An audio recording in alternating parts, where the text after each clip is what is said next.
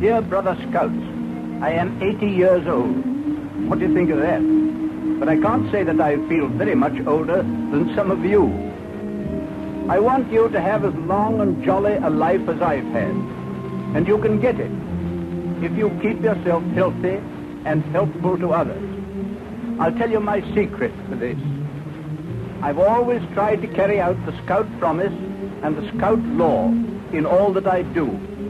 If you do that, you'll make a success of your life and will have a very happy time, even if you live to be 80, like me. I wish you a long and happy life and lots of good camping.